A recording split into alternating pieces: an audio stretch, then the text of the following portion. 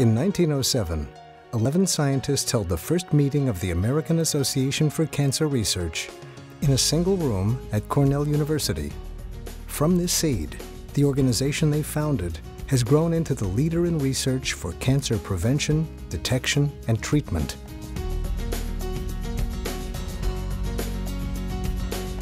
Today, fueled by strong leadership, a clear mission, and deep commitment, the AACR has become a vital force in cancer research and education worldwide.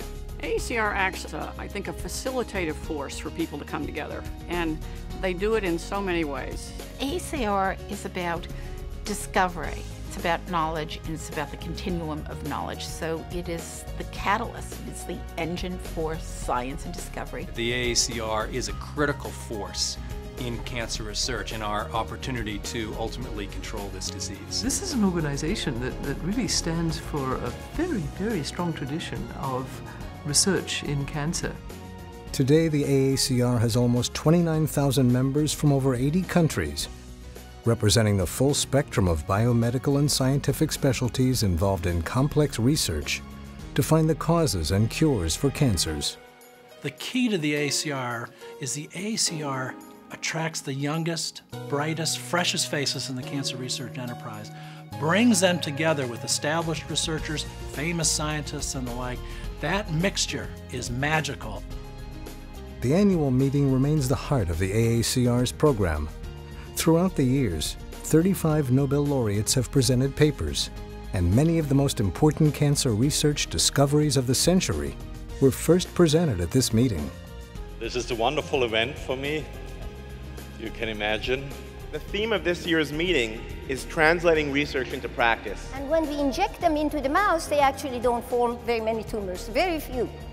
It's international. You get to meet people from all different countries, which is a wonderful experience. It's, I think, unquestionably has the highest impact factor of all the different organizations working in cancer. It's a wonderful exposure to excellent science, and it's a wonderful way to meet the people who have really driven the field of cancer research. The energy from the AACR meeting for me comes from the unexpected.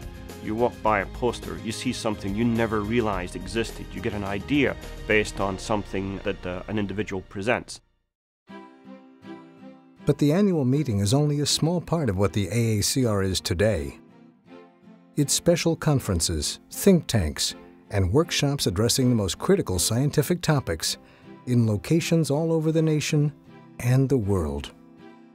Dynamic partnerships with other vital organizations. The San Antonio Breast Cancer Symposium, the Love Avon Army of Women, and Stand Up to Cancer. AACR is a scientific partner in the Stand Up to Cancer project, where over $100 million was raised to fund translational cancer research. Special programs for women, minorities, young investigators, and students. AACR reaches out very well to the communities with the development of Minorities in Cancer Research Council. I think that this is a nice vehicle for bringing together many minority scientists and non-minority scientists who want to address minority health issues in the country. Women in cancer research play a very vital role, not only for women already in their careers, but for women who are just coming up through their careers. I think they can help by offering leadership workshops, by being mentors, by being advocates for women, by being role models.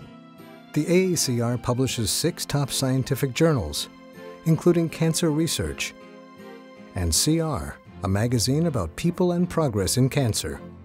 Support for advocates, including the Scientist Survivor Program. Funding for basic, clinical, and translational research.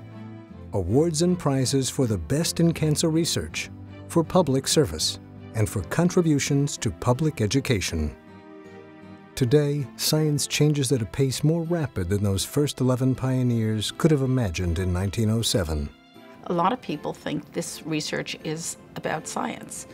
It's about the patient. they have a seat at the table, whether it's in the design of clinical trials, whether it's in quality of life, whether it is how this research impacts them. And the only way we're going to do this is if we all work together.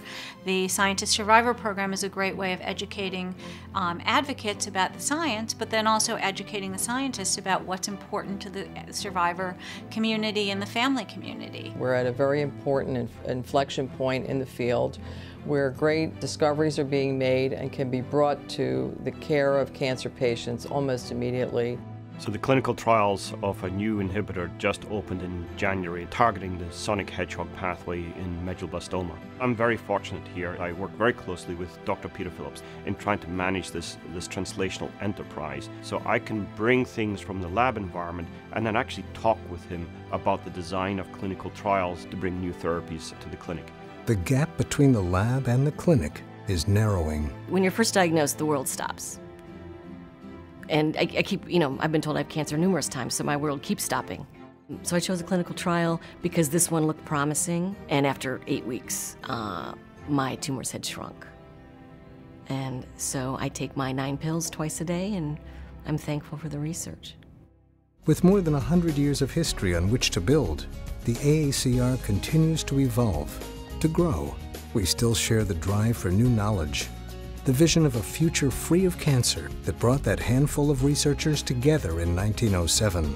It's really a confluence, a time of confluence, where I think what we do now in the next 5 to 8 years is going to determine the future of what cancer is going to become. And I'm hoping, and I think I'm planning on the fact that cancer is going to become history. So a donor, through contributions to the AACR, is accessing talent across the country and across the world. The AACR, through its national and international reach, can bring together the best groups, the best complementary groups, to advance the problem most rapidly. Today, over 2/3 of patients diagnosed with cancer are actually cured and go back to a normal life. That's an incredibly exciting advance, but we still want to get to the third that are not cured. And that's what gets us up every morning, and the AACR plays a critical role in that. I would thank the researchers for choice, that it gives us another option and it gives us hope. The outlook for cancer patients today is far brighter than it was a century ago, but we still have a long way to go.